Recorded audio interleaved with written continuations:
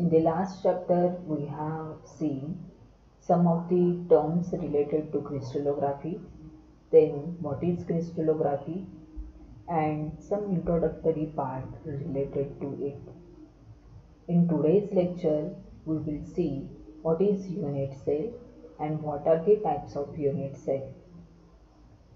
We know that in order to build a crystal structure, a basic unit is required. It means that suppose I want to build a wall, then in order to build that wall, I will require bricks. Then if I organize these bricks, that is width. In Marathi we are calling it as width. So in order to build a wall, in Marathi, we are calling it as bhint. In order to build a wall, we are in need of bricks. If we organize these bricks one upon the other, then whole wall will get built up. The same is the thing in case of building of a crystal structure. In order to build a crystal structure, we will require a basic unit, and that basic building block of a crystal structure is called as unit cell. Then how unit cell is formed?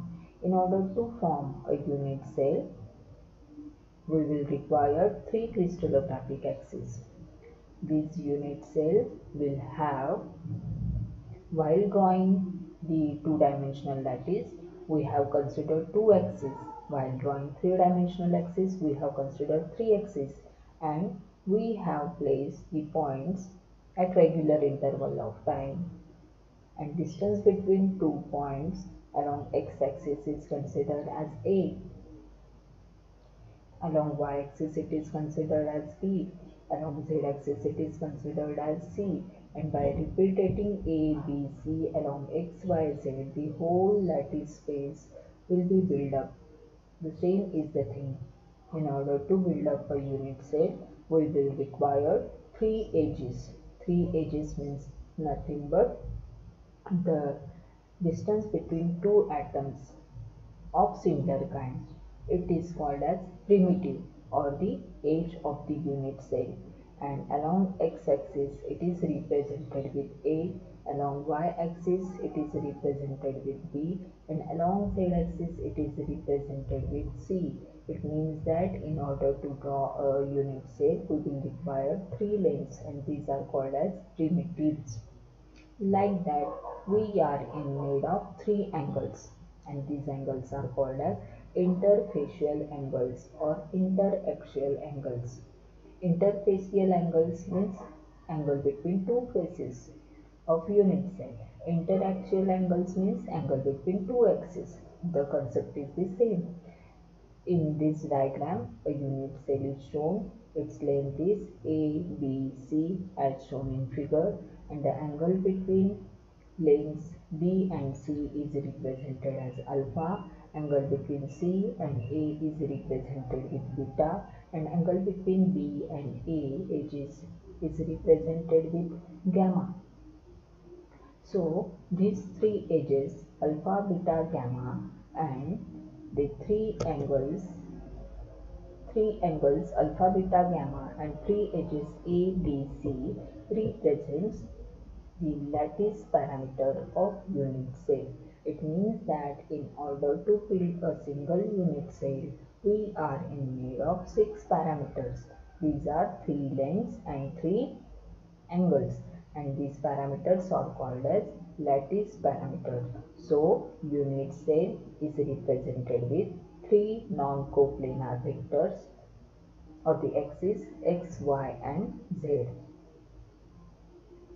and these are the parallel, means opposite faces are parallel to each other, and there are 6 lattice parameters for a unit cell.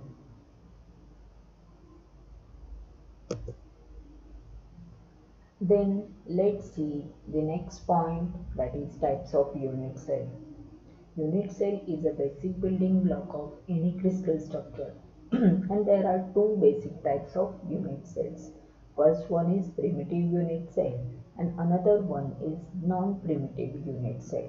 Then which unit cell is called as primitive unit cell? We know that if we see the unit cell structure,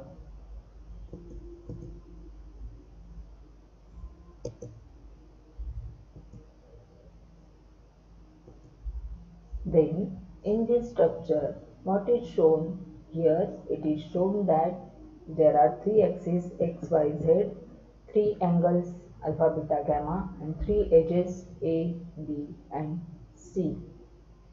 And a unit cell represents a box or a brick. So it has 8 corners, 12 edges, and 6 faces. It is clear from this figure. Or you take one box and observe it, and you will find that there are 8 corners, 12 edges, and 6 faces. And this box is nothing but a unit cell. And here at each corner one atom is present. It means that there are 8 corner atoms present in a unit cell. So what is primitive unit cell? A primitive unit cell is a unit cell which has atoms only at the corners of unit cell. It means that it will have only 8 corner atoms, no additional atom is present in it, and it is represented with the letter capital P.